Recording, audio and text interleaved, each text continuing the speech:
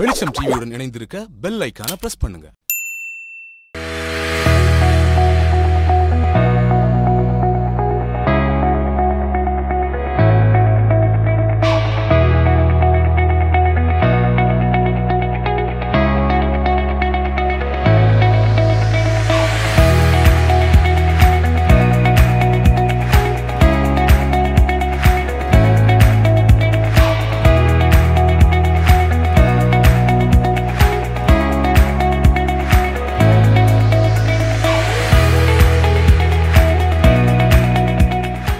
வெளிச்சம் டிவி நேயர்களுக்கு அன்பு வணக்கம். இது என் வீட்டு தோட்டத்தில் வித் சந்துரு. நம்ம நேற்றும் சரி, அதுக்கு முன்னாடி நாளும் சரி, ராணி பாலாஜி மேம் கிட்ட நமக்கு தெரிஞ்ச விஷயங்களும் சரி, இல்லை தெரியாத விஷயங்களும் சரி நிறைய நம்ம பார்த்தோம். இன்றைக்கி நம்ம எதை பற்றி பார்க்க போகிறோம் அப்படின்னு பார்த்தா, வாங்க நம்ம எபிசோடுக்குள்ள போகலாம். வணக்கம் மேடம். வணக்கம்.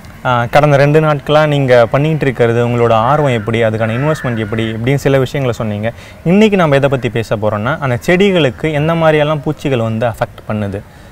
ஓகே, செடிகளுக்கு வந்து பெரும்பாலும் வந்து மாவு பூச்சி அப்படின்றது ஒயிட் கலரில் மீலி பக் வரும்.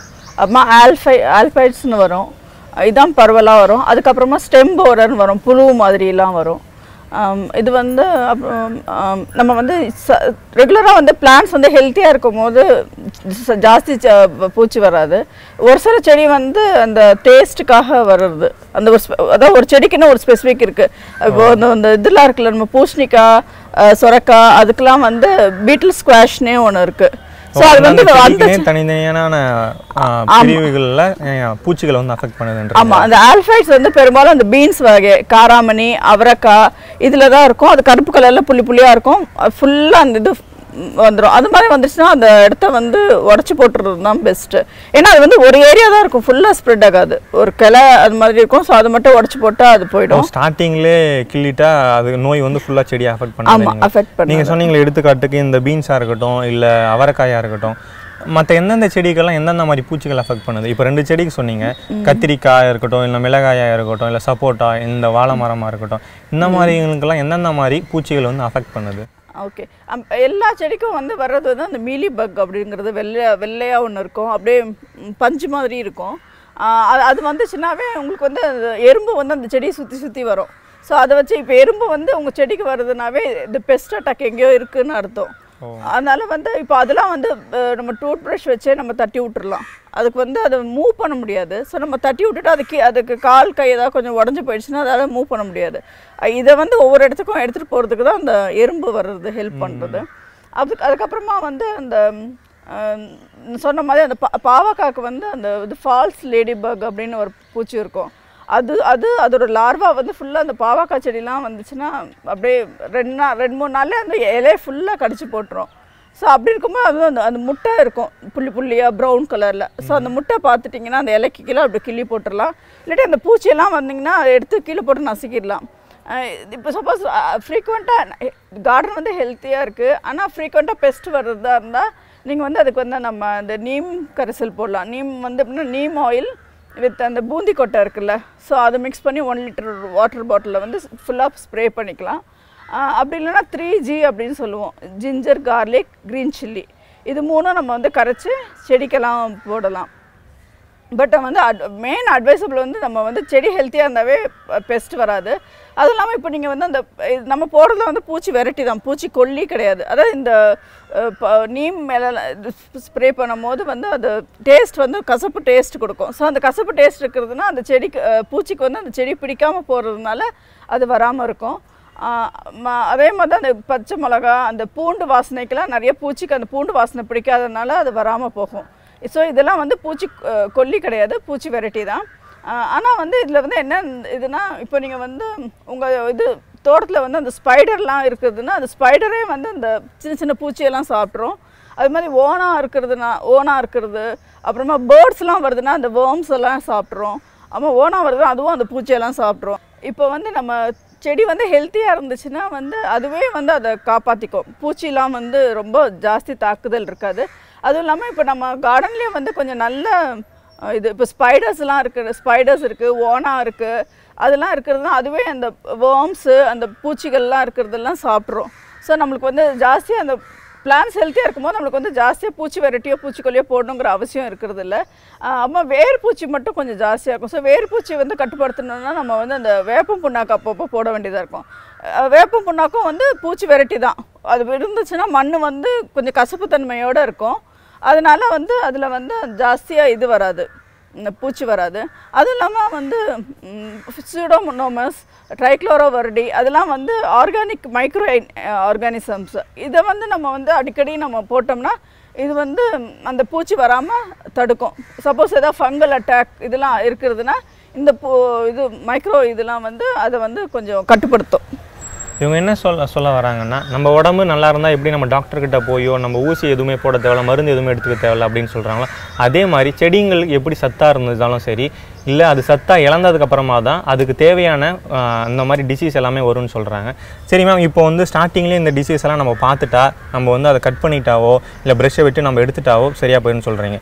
இப்போ செடியில் வந்து பாதி வந்து அந்த பூச்சிகள் வந்து ஆக்குபை பண்ணிடுச்சு, அதுக்கப்புறம் அந்த செடியை காப்பாற்ற முடியுமா, இல்லை எப்படி அதை காப்பாற்றுறது, இல்லை அந்த செடிக்கு உயிர் இருக்குமா இல்லை இறந்து போயிடுமா? இது வந்து அந்த செடியோட கண்டிஷன் பேஸ் பண்ணி தான் இருக்குது. இப்போ சப்போஸ் வந்து நம்ம வந்து ரொம்ப ஜாஸ்தியாக இப்போ சப்போஸ் நம்ம பார்க்காம விட்டுட்டோம், கொஞ்சம் ஜாஸ்தி அட்டாக் ஆகிடுச்சுன்னா நம்ம வந்து இப்போ 1-2 இலையில அந்த பூச்சி அது இடத்துல மட்டும் இருக்குது அப்படின்னா நம்ம வந்து அந்த இலையை மட்டும் பறித்து போட்டுட்டு மற்ற செடிக்கு மற்ற பார்ட்டுக்கு வந்து ரெகுலராக அந்த நீம் ஆயில் ஸ்ப்ரே இல்லை 3G இது மாற்றி போட்டுட்டு இருந்தோம்னா ஒரு 2 days once 3 days once spray பண்ணிட்டோம்னா அது வந்து கொஞ்சம் ஓரளவுக்கு கட்டுப்படுத்திடலாம். இப்போ சப்போஸ் வந்து இப்போ மெயின் திங் எங்கள் வீட்டில் வந்து அந்த செடியோட டையிங் பீரியட் இருக்குல்ல, இப்போ காய்ச்சலாம் முடிஞ்சிருச்சு, அந்த செடியோட அந்த லாஸ்ட் ஃபேஸில் தான் அந்த பெஸ்ட் அட்டாக் ரொம்ப ஜாஸ்தியாக இருக்கும். ஸோ அப்படி இருக்கிற செடியை வந்து காய் எதுவும் இல்லைன்னா நம்ம அதை பிடுங்கி போட்டுடலாம் அந்த டைமுக்கு. ஏன்னா அது இல்லாமல் இப்போ வந்து நம்ம இப்போ தக்காளி செடி இருக்குன்னா தக்காளி செடியாக வைக்கக்கூடாது, கத்திரிக்காய் செடினா அப்படி ஒரே பக்கமாக காலனைஸ் பண்ணக்கூடாது, எல்லாம் மிக்ஸ் பண்ணி வைக்கணும். இப்போ நம்ம வந்து வீட்டில் ஹெர்ப்ஸ் இருக்குது, அப்புறமா திருப்பி ஃப்ளவரிங் பிளான்ட்ஸ் இருக்குது. இப்போ ஃப்ளவரிங் பிளான்ட்ல வந்து மேரிகோல்டெலாம் இருக்கிறதுனா அது இருக்கிற அந்த வாசனைக்கு வந்து அந்த பூச்சி ஜாஸ்தி வராது.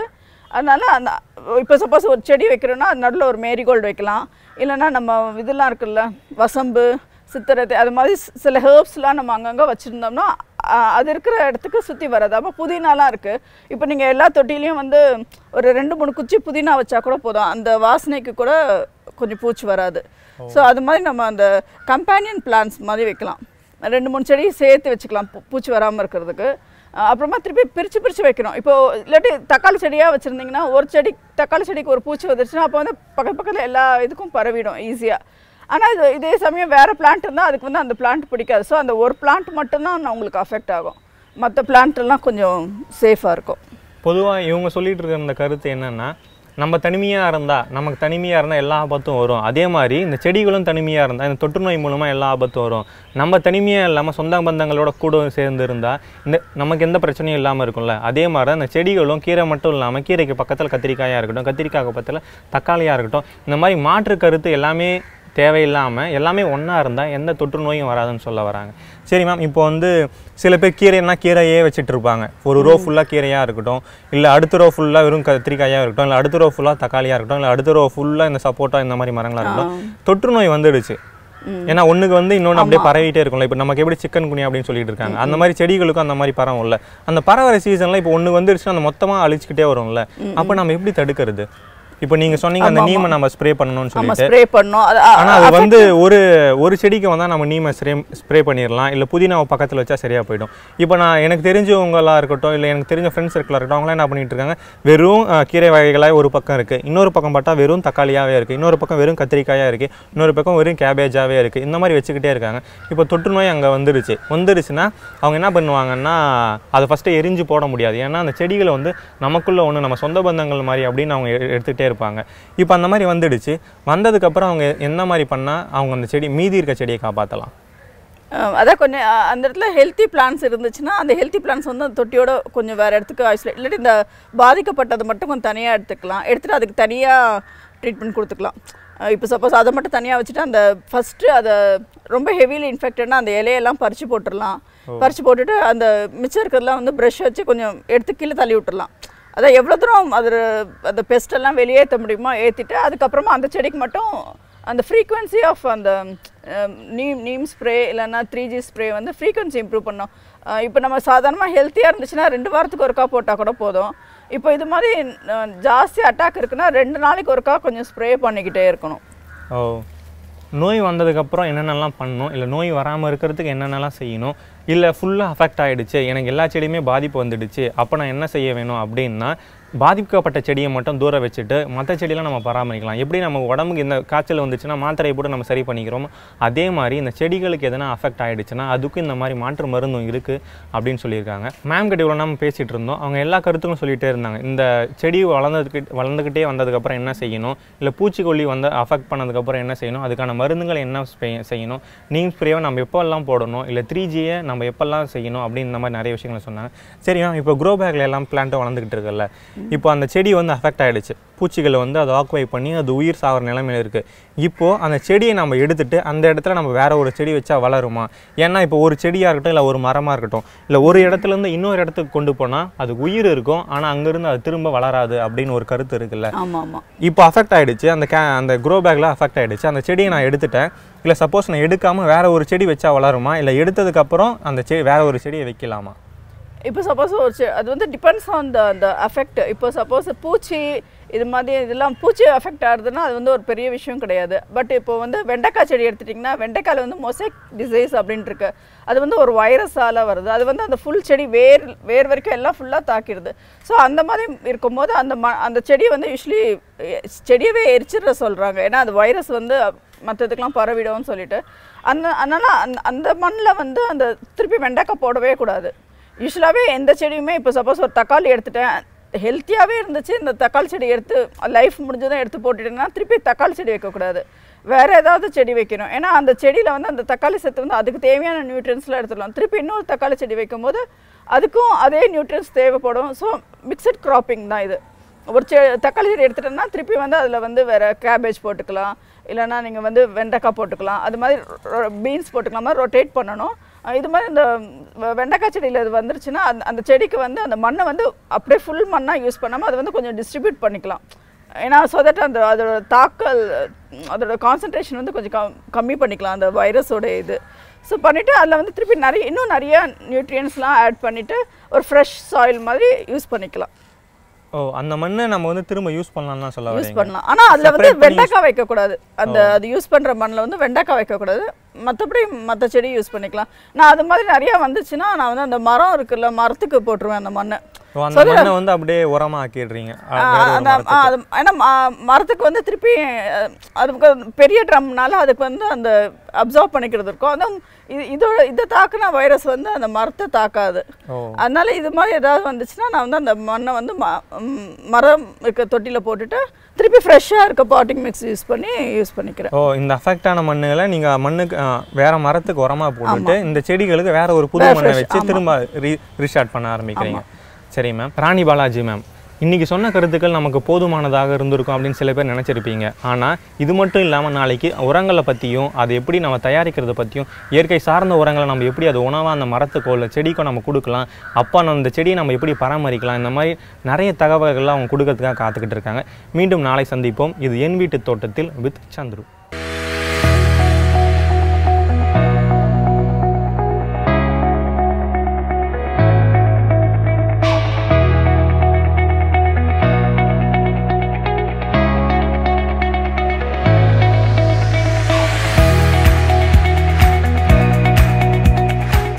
வெளிச்சம் டிவியுடன் இணைந்திருக்க பெல் ஐகானை பிரஸ் பண்ணுங்க.